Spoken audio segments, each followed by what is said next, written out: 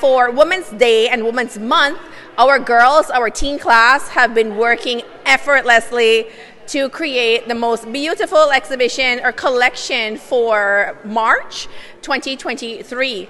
Behind me, you can see all the beautiful artworks that we have done to express ourselves and how we feel about women today. So you'll see different types of paintings. You'll see women dancing in fire and chains breaking and all sorts of stuff. And it has always been my dream to continue in art or to do something or make some sort of wave in art. And now it has been, I don't know, like a dream come true.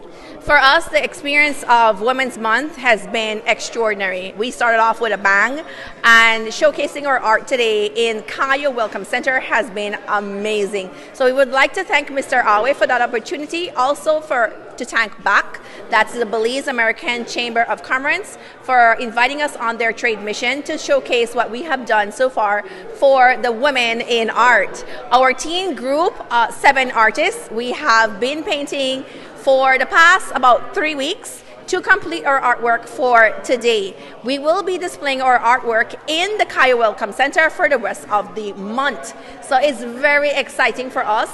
For me, it has been this real wave I've been riding, I guess you could call it that, because from we started this thing in 2020 to now, it has not stopped. It has not stopped. Everything has grown.